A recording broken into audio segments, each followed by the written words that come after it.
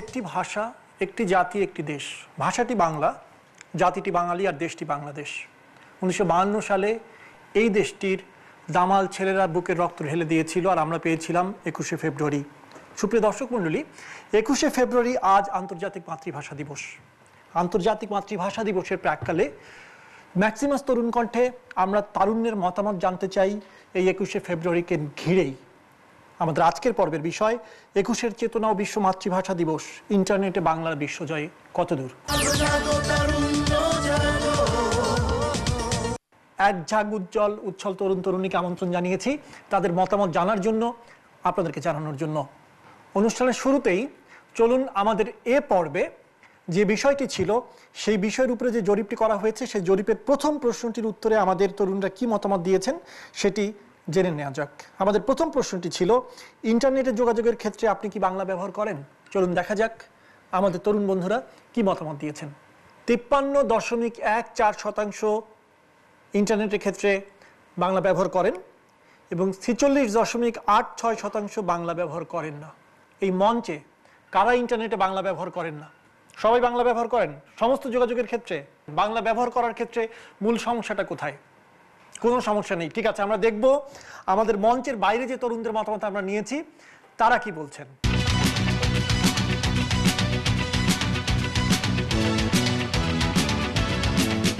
Actual ল্যাঙ্গুয়েজটা Banglish একটা আছে না, বাংলা ইংলিশ মিক্স, ওগুলাই। বিকজ কয়েকটা জিনিস আছে বাংলায় না বললে হয় না, কয়েকটা জিনিস আছে ইংলিশে না বললে হয় না। সো ওটাই, that's it. Some things you have to express in different languages.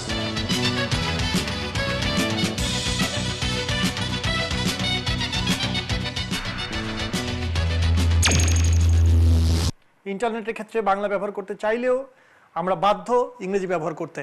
কতজন এই বক্তব্যের সাথে একমত? সকলেই। আচ্ছা, আপনি না, কেন? বাংলা এক সময় ছিল যখন বিজয় কিবোর্ড ব্যবহার করে বাংলাটা লিখতে হতো, তো ব্যক্তিগতভাবে আমি নিজে অনেক সমস্যার সম্মুখীন হয়েছি, কারণ বিজয় কিবোর্ড দিয়ে আমি বাংলা কখনোই লিখতে পারিনি। তবে যখন আমার হাতে অভ্র এসে পড়লো, তো আমি খুবই খুশি হয়েছিলাম সেদিন। অভ্র ব্যবহার করে আমি স্বরবর্ণ, ব্যঞ্জনবর্ণ সবগুলি আমি লিখতে সমর্থ হয়েছি এবং এটা ব্যবহার করতে আমার কোনো রকম কোনো সমস্যা হয়নি। আচ্ছা, কে বলবেন? যখন আমি ইন্টারনেটে আপলোড করব, তখন আপলোড উপযোগী করতে গেলে আমাকে সেটা একটা রূপান্তর করতে হয়। যেমন সোলাইমান লিপি বাংলাতে এখন যে ফন্টটা আছে, সেই ফন্টের মধ্য দিয়ে কিন্তু লিখলে সরাসরি সেটা আমি আপলোডের উপযোগী করতে পারি। কিন্তু অভ্রতে সেটা যদি আমার আপলোডের উপযোগী করতে হয়, তখন সেটা আবার ইউনিকোডে আমাকে কনভার্ট করে। আর কারো কোনো বক্তব্য আছে ইন্টারনেটে বাংলা ব্যবহার করার ক্ষেত্রে? প্লিজ। খুব দুর্ভাগ্যের বিষয় যে বাঙালি জাতি একমাত্র জাতি যারা ভাষার জন্য লড়াই করেছে, কিন্তু যখন বাংলাদেশে চাকরির জন্য কোথাও আমাকে দিতে হয়, ওই বস্তুটার নাম দেওয়া হয় সিভি, এবং সেটা পুরো ইংরেজিতে হতে হয়। বাংলা ইন্টারনেটে সকল ক্ষেত্রে বা আমাদের অফিসে কর্পোরেট যোগাযোগগুলোর ক্ষেত্রেও ইংরেজি ব্যবহার করতে হয়। কাজেই মূল সমস্যাটা কিন্তু কারিগরি যোগাযোগ সমস্যা না, মূল সমস্যাটা হচ্ছে আমাদের মন মানসিকতার সমস্যা। আমরা যদি এরকম একটা আইন করে দিতে পারি যে বাংলাদেশের সমস্ত অফিস আদালতে বাংলা ব্যবহার করতে হবে, এমনকি যারা বিদেশি কোম্পানিগুলো আছেন, যারা কর্পোরেট সেক্টর বেসরকারি কোম্পানিগুলো আছেন, তারাও বাংলা ব্যবহার করবেন, তাহলে দেখা যাবে যে ওই কারিগরি সমস্যাটা আর থাকছে না। কারণ কারিগরি সমস্যাটা এত সামান্য একটা সমস্যা যে একটু জানলেই ব্যাপারটা সহজ করে দেওয়া যায়। এখানে শুনতে চাই, ইন্টারনেটে বাংলা ব্যবহারের ক্ষেত্রে প্রবলেম কোথায়? দৈনন্দিন জীবনে ইন্টারনেটটা ব্যবহার করছি, বিশেষ করে ফেসবুক অথবা টুইটারে। দেখা যাচ্ছে যে আমি যখন বাংলায় কোনো একটা কিছু লিখছি, যে এটা হয়তো আমার ব্যক্তিগত আবেগ সংক্রান্ত বা নিজের ইমোশন বা সারাদিনের যে কোনো একটা কিছু লিখছি, সেখানে কিন্তু দেখা যাচ্ছে সেটার যে আবেদন সেটা কিন্তু ইংরেজিতে লেখার চেয়ে বেশি হচ্ছে। বাংলায় লিখলে? হ্যাঁ, বাংলায় লিখলে আমি বেশি পাচ্ছি। এবং আমি একই স্ট্যাটাস ফেসবুকে যদি আমি ইংরেজিতে লিখি, তাহলে দেখছি আমার বন্ধু বান্ধব কম পড়ছে। প্রশ্নটা হচ্ছে সেই লেখার ক্ষেত্রে প্রতিবন্ধকতাটা কোথায়? লেখার ক্ষেত্রে আসলে প্রতিবন্ধকতাটা আমি মনে করছি যে শুধুমাত্র ব্যক্তিগত পর্যায়ে। আচ্ছা, ব্যক্তিগত পর্যায়ে শুধুমাত্র। আমি অন্য কারো কাছে আসতে চাই যিনি মনে করেন যে এটা শুধু ব্যক্তিগত পর্যায়ে না, অন্য কোনো সমস্যা আছে। এখানে অন্য কিছু সমস্যা রয়েছে। ইন্টারনেটের থেকে আমরা কি সেবা আশা করে থাকি, যে সেবাগুলো আমরা চাচ্ছি, সেই সেবাগুলো কি বাংলায় যদি লিখে থাকি তাহলে কি আমরা পাচ্ছি? বাংলায় যদি আমরা সেখানে কোনো কিছু টাইপ করি তাহলে হয়তো বা কয়েকটা প্রচ্ছদ বা আর্টিকেল ছাড়া অন্য কিছুই কিন্তু আসছে না। কিন্তু আমরা যদি সেই জিনিসটা একই জিনিস সার্চ ইঞ্জিন ব্যবহারের ক্ষেত্রে বলছি, হ্যাঁ, সার্চ ইঞ্জিন ব্যবহারের ক্ষেত্রে বলছি। ইন্টারন্যাশনাল যেসব ওয়েবসাইট থাকে তার উপরে কিন্তু একটা অপশন থাকে যে আমি এই ল্যাঙ্গুয়েজে এই ওয়েবসাইটটা পড়তে চাই, কিন্তু আমার মনে হয় না আমি এই পর্যন্ত এমন কোনো বড় কোনো ওয়েবসাইট দেখেছি যেখানে বাংলা ভাষাতেও আমরা এটা পড়তে পারি। ফাইন, অন্য কোনো বিষয় এখানে? টেলিফোন বিল বলেন, তারপরে কারেন্ট বিল, পানি, বিদ্যুৎ, মানে সব কিছুতেই হচ্ছে ইংলিশে আসে। তো আমাদের এখনও অনেক প্রত্যন্ত এলাকা আছে যেখানে আসলে জনসাধারণ অত ভালো এখনো শিক্ষিত হয়নি, তো তারা তো এটা ঝামেলায় পড়ছে। এমন অসংখ্য ক্ষেত্র রয়েছে যেটা ব্যক্তিগত যোগাযোগের বাইরে, যেখানে বাংলার পৃষ্ঠপোষকতা এখন পর্যন্ত সরকারি পর্যায় থেকে করা হয়নি। ব্যক্তি যোগাযোগের ক্ষেত্রে কি ইন্টারনেটে বাংলা ব্যবহার আমাদের জন্য একটা সমস্যা তৈরি করছে? পিছনে ফিরে যাই, 1952 থেকে 2014 একটা সুদীর্ঘ সময়। 56তে হচ্ছে পাকিস্তান গভর্নমেন্ট হচ্ছে আমাদেরকে এটা রাষ্ট্রভাষা হিসাবে তারা মেনে নেয়, কিন্তু এই সময়ের মাঝে আমরা যদি এখন দেখা যায়, আমি একটু আগে দেখছিলাম ইন্টারনেটে যে বাংলা ভাষার অবস্থানটা কোথায়। বাংলা ভাষা কিন্তু শীর্ষ 10-এর ভিতরে কিন্তু বাংলার অবস্থান নেই।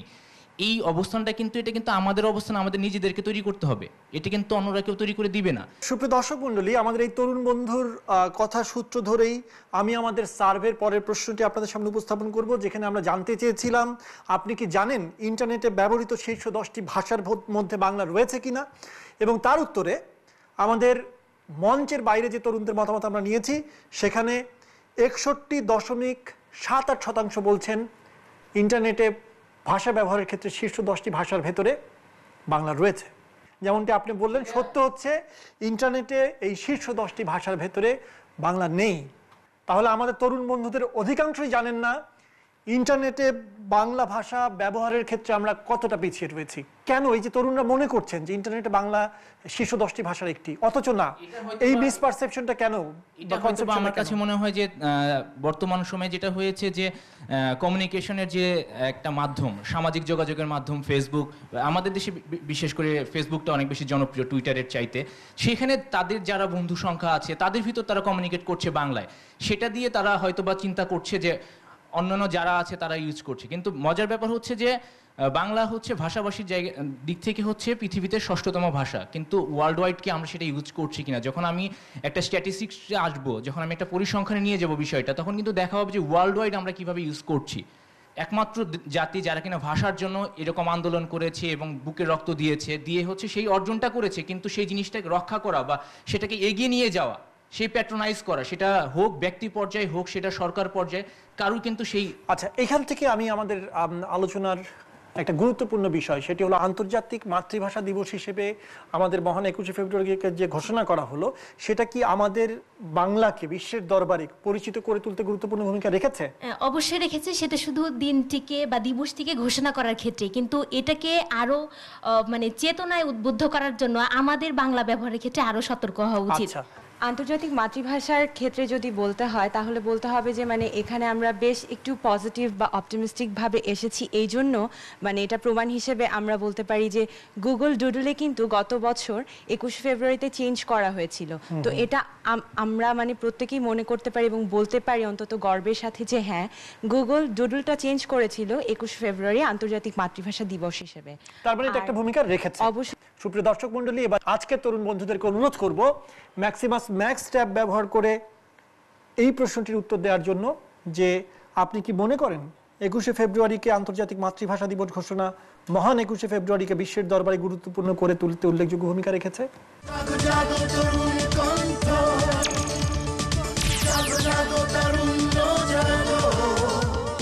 সুপ্রিয় দর্শক মণ্ডলী, অনুষ্ঠানে এই পর্যায়ে নিচ্ছি ছোট্ট একটি বিজ্ঞাপন বিরতি।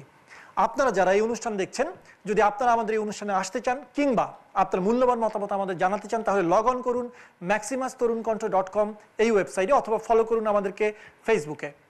আশা রাখছি আপনারা আমাদের সাথেই থাকবেন। প্রিয় দর্শক, এবারে আমরা জানবো আমাদের এই মঞ্চে যে তরুণ বন্ধুরা রয়েছেন তাদের কত শতাংশ মনে করেন 21শে ফেব্রুয়ারিকে আন্তর্জাতিক মাতৃভাষা দিবস ঘোষণা মহান 21শে ফেব্রুয়ারিকে বিশ্বের দরবারে গুরুত্বপূর্ণ করে তুলতে উল্লেখযোগ্য ভূমিকা রেখেছে।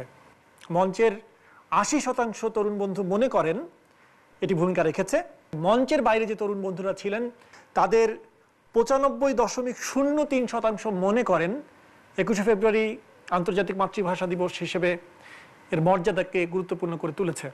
অর্থাৎ আমাদের অধিকাংশ তরুণ বন্ধুরাই মনে করেন আন্তর্জাতিক মাতৃভাষা দিবস 21শে ফেব্রুয়ারির গুরুত্বকে আরও বাড়িয়ে তুলেছে।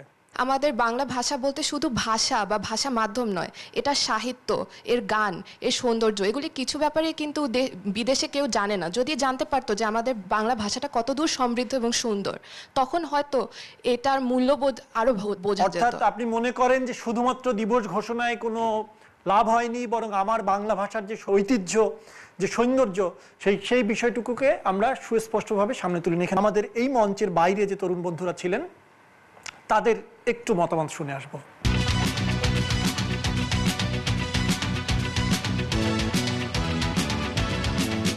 ওয়েবসাইটে তো গুগলে এমনি বাংলা আছে, সো বাংলাটা এমন না যে ইউজ হচ্ছে না, হচ্ছে। সো এটা it depends on the person যে সে কি ব্যবহার করবে, সে কিভাবে কথা বলবে। সো ফার্স্ট অফ অল এটা উইল পাওয়ারের উপর ডিপেন্ড করে। ওয়ার্ডগুলো ইউজ করছি ইংলিশে, বিকজ আমাদের দেশে এখন পর্যন্ত সবার কাছে বাংলা সফটওয়্যারটা অ্যাভেলেবল না। সেক্ষেত্রে আমরা আমাদের মনের ভাবটা প্রকাশ করতে চাচ্ছি আমাদের মাদার ল্যাঙ্গুয়েজ দিয়েই।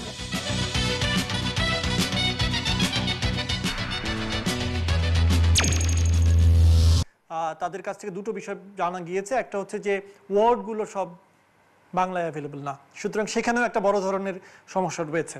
আপনাদের মতামত কি? বাংলা সফটওয়্যার অ্যাভেলেবল না কথাটার মানে সম্পূর্ণ মানে অপোজ করছি এই জন্য, কারণ অভ্র কিন্তু শুধু সফটওয়্যারটা ডাউনলোড করলেই হয়, আর অভ্র ফোনেটিক্স হচ্ছে খুবই সহজ এবং ইউজার বান্ধব একটি সফটওয়্যার। আচ্ছা, আর অন্য যে প্রসঙ্গটি উনি বলছিলেন যে অনেক শব্দ রয়েছে যেগুলো বাংলায় লেখা সম্ভব না। শব্দ অবশ্যই আমরা সব বাংলায় লিখতে পারি, আমরা যদি কাগজে কলমে লিখতে পারি তাহলে অভ্র ফোনেটিক্স দিয়ে কেন নয়? এদিক থেকে কেউ বলবেন? আমরা ইংরেজি লেখার চাইতে আসলে ইন্টারনেটে বাংলাটা লিখে স্বাচ্ছন্দ্য বোধ করি বেশি, এবং এর একটি কারণ হচ্ছে যে অভ্র সফটওয়্যারটি আমাদের কাছে আছে। আর যে সমস্যাটির কথা বলেছেন এটা আসলে সম্পূর্ণটাই টেকনিক্যাল সমস্যা, যে রিমোট জায়গাতে নেই আসলে। এক্ষেত্রে আসলে আমরা যারা তরুণরা রয়েছি এরা ইনোভেটিভ কিছু করতে পারি, কিন্তু এক্ষেত্রে সরকারেরও একটা বড় ভূমিকা আছে। এখানে আপনি যেহেতু ব্লগ লেখেন, আপনার কাছে আসবো আমি, যে কথাটি বলছিলেন যে সমস্যা রয়েছে, অনেক শব্দ বাংলায় লেখা যায় না, আপনার এক্সপেরিয়েন্স থেকে বলবেন যে আসলে কি হয়? যুক্তাক্ষর, তারপর আপনার চন্দ্রবিন্দু, রিফলা, মানে আমাদের স্বরবর্ণ ব্যঞ্জন বর্ণের কিছু বিষয় আছে যেগুলো অনেকে লিখতে পারে না বা বানান ভুল করে। এখানে আপনার শুদ্ধ বাংলা শেখার তার প্রাতিষ্ঠানিক যে ভিত্তিটা, সেটার উপরে অনেক কিছু নির্ভর করে। কেউ যদি শুদ্ধ বাংলা লিখতে না শিখে বানান ভুল করে অভ্যস্ত হয়, তার পক্ষে আসলে যুক্তাক্ষর বলেন বা বাংলা লেখা বলেন এমনিতেই অনেক কঠিন হয়ে যায়। সেক্ষেত্রে সফটওয়্যার ইউজ করে একটু কষ্ট করে উনি লিখবেন, কিবোর্ডে ট্রাই করবেন, মানে ওই সদিচ্ছাটাও থাকে কিনা সেটাও একটা ব্যাপার থাকে আর কি। আমাদের ভবিষ্যৎ বংশধর তারা যেন সত্যিকার অর্থেই প্রথম থেকেই টেকনো ফ্রেন্ডলি হয়ে ওঠেন বাংলা ব্যবহারের ক্ষেত্রে। আপনি কি একটু বলবেন আপনারা কি কাজ করছেন এবং কিভাবে আপনাদের এই উদ্যোগটুকু আমাদেরকে বাংলা ভাষা ইন্টারনেটে কিংবা প্রযুক্তিতে ব্যবহারের ক্ষেত্রে আরো সাহায্য করতে পারে? দুই ধরনের বাচ্চাদের জন্য করেছি। বাংলাদেশে যারা থাকেন, যেসব বাচ্চারা বিশেষ করে যারা ইংলিশ মিডিয়ামে পড়ে, ওরা আপনার ট্যাব ব্যবহার করে, অ্যান্ড্রয়েড ফোন ব্যবহার করে, এই কারণে বাবা মার ফোনটা নিয়ে তারা গেম খেলে। তারা যাতে গেম খেলতে গিয়ে বাংলা ভাষাটা শিখতে পারে, এই জন্য আমরা আদি যে আদর্শ লিপি আছে ওটাকে একটা অ্যান্ড্রয়েড অ্যাপের মতো করে ফেলেছি, যেটা দিয়ে সে স্বরের সরা থেকে লেখা থেকে শুরু করে হাতের লেখা পর্যন্ত তারা অনুশীলন করতে পারবে। এটা আমরা আমার মনে হয় যে এই জাতীয় একটা উদ্যোগ সম্পূর্ণ ভলান্টারিলি তারা নিয়েছেন। এটা গুগল প্লেতে একদম বিনামূল্যে পাওয়া যাবে। আমাদের প্রায় বছর খানেক সময় লেগেছে। আপনারা কি নাম দিয়েছেন? হাতে খড়ি। ধন্যবাদ আপনাকে, এবং যারা এই মুহূর্তে টেলিভিশন সেটের সামনে বসে আমাদের এই অনুষ্ঠান দেখছেন, প্লিজ আপনারা যে ভালো কাজগুলো করছেন, এই জাতীয় যে উদ্যোগগুলো নিচ্ছেন আমাদেরকে জানিয়ে দিন।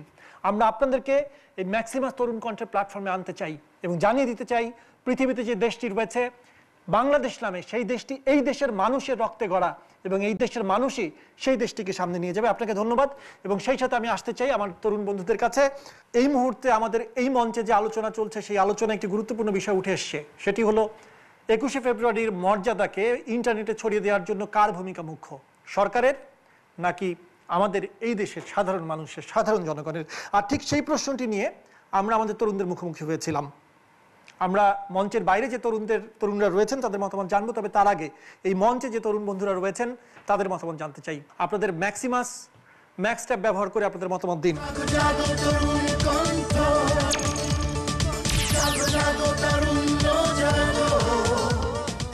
আমরা দেখব আমাদের এই জরিপের ফলাফল। আমাদের তরুণ বন্ধুরা যারা মঞ্চে রয়েছেন তাদের 66% মনে করছেন ব্যক্তি ইন্টারনেট ব্যবহারকারীরাই মুখ্য ভূমিকা পালন করতে পারেন। আর মঞ্চের বাইরে যে তরুণরা রয়েছেন, আমরা জরিপে দেখছি তাদের 67.8% মনে করেন ব্যক্তি ইন্টারনেট ব্যবহারকারীর ভূমিকাই মুখ্য। অর্থাৎ আমাদের তারুণ্য ব্যক্তির উপরে নির্ভর করছেন, মনে করছেন ব্যক্তি মুখ্য ভূমিকা পালন করতে পারেন। আমরা ইন্টারনেটে বাংলা ব্যবহার নিশ্চিত করার জন্য আর কি করতে পারি? ইন্টারনেট যারা ব্যবহার করেন আমাদের দেশে, তাদের সংখ্যাটা কিন্তু খুব বেশি নয়।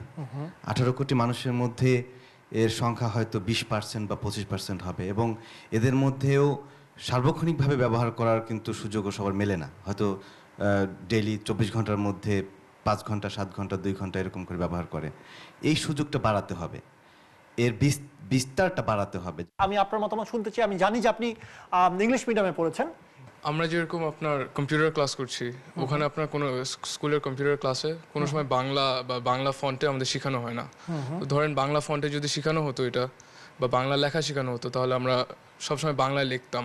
তার মানে এক ধরনের স্কিলের অভাব আছে, তাই তো? আচ্ছা, এবং সেটা ইংলিশ মিডিয়ামে প্রথম থেকেই সেই স্কিলটা ডেভেলপ করার জন্য যা করা দরকার সেটা করা হয় না। বাংলা মিডিয়াম স্কুলে কি করা হয় কেউ বলবেন? আদর্শলিপি একটা আদর্শ বই ছিল বর্ণমালা শেখার ক্ষেত্রে। যখন থেকে আদর্শলিপি স্কুলে পড়ানো বন্ধ হয়ে গেল, পার্সোনালি খেয়াল করেছি যে তখন থেকে বানান ভুল, তারপর বাংলা লেখার ক্ষেত্রে ছেলে মেয়েদের যে একটা দুর্বলতা, মানে ওই জিনিসটা খুব বেশি বেড়ে গিয়েছে। শুদ্ধ বাংলা জানা শিক্ষকের সংখ্যা কিন্তু খুবই কম। বাংলা আদর্শলিপি যেটা ছিল সেটা ব্যবহার বন্ধ করে দেওয়া হয়েছে, সেখান থেকে সমস্যা তৈরি হচ্ছে। এবং একই সাথে শিক্ষকদেরও শুদ্ধ বাংলা বলতে পারার যে স্কিল সেটারও অভাব রয়েছে। আপনি কি ইংরেজি এবং বাংলা দুই মাধ্যমেই বাংলা ভাষায় একটা জায়গাতে হচ্ছে আপনার আদর্শলিপি বিলুপ্ত হয়ে যাচ্ছে, আর আরেকটা জায়গাতে শেখানো হচ্ছে না। ঠিক সেই জায়গাটাতে আমরা ব্যক্তি পর্যায় থেকে কতটুকু গুরুত্বপূর্ণ ভূমিকা পালন করতে পারি? খুবই গুরুত্বপূর্ণ প্রশ্ন, আপনার কাছে আসতে চাই। ভাষা শিক্ষাটা কিন্তু শুরু হয় একেবারে জন্মের পর তার পরিবার থেকে। তো পরিবার থেকেই যদি তিনি মাতৃভাষা, যেটা আমরা ফার্স্ট ল্যাঙ্গুয়েজ বলি, সেটা কিন্তু শুনে শুনেই আমরা অর্জন করে ফেলি, শিখে ফেলি, এবং আনুষ্ঠানিকভাবে পরে আমরা এর দক্ষতাগুলো টিচারের কাছ থেকে শিখে নিই। তো দুটোই কিন্তু মুখ্য, পরিবারের সদস্যবৃন্দ এবং আমরা নিজেরা সচেতনভাবে যদি ভাষাটা ব্যবহার করি, তাহলে কিন্তু শুদ্ধরূপে আমাদের মধ্যে সেটা অ্যাকুইজিট হয়ে যায়। আর দ্বিতীয় দিক যেটা, যে যখন আমরা একাডেমিকভাবে স্কুল কলেজগুলোতে লার্নিংটা নেই, সেখানে আমাদেরকে যে ট্রেনিংটা দেওয়া হয় সেটা আরও সহজ করে করার ক্ষেত্রে ইনস্টিটিউটগুলো বা সরকারের একটা মুখ্য ভূমিকা তো অবশ্যই আছে। সেখানে তারা এই ভাষাটাকে কত সহজ করে এবং আকর্ষণীয় করে এবং প্রাণবন্ত করে শেখানো যায় বা শেখা যায়, তার জন্য অনেক কিছু করার প্রয়োজন আছে। যেমন রবি ওরা একটা সফটওয়্যার ডেভেলপ করেছে, টিচিং কৌশলগুলো উদ্ভাবন করতে হবে, মেথডগুলো ডেভেলপ করতে হবে, যে কিভাবে কত সহজ করে এটা শেখা যায়। আচ্ছা, আই এগ্রি। আপনার কাছে দুটো বিষয় বলতে চাই খুব ছোট্ট করে। একটা হচ্ছে বাংলা বানান নিয়ে একটা সমস্যা রয়েছে। বাংলা একাডেমি এক স্টাইলে বাংলা বানান লেখে। বাংলাদেশের প্রত্যেকটি জাতীয় দৈনিকের নিজস্ব বাংলা বানান রীতি আছে, যেটা একটা আজগুবি বিষয়। একটা ইংরেজি শব্দের 10 রকম বানান থাকে না। একটা ইংরেজি শব্দের বানান গোটা বিশ্বজুড়ে একরকম, কিন্তু বাংলা ভাষায় বিভিন্ন শব্দের বানান, প্রথম আলো যে বানান রীতিতে লেখে, যুগান্তর ওই একই শব্দের বানান লেখে একদম অন্যভাবে, জায়জাদিন লেখে আরও অন্যভাবে।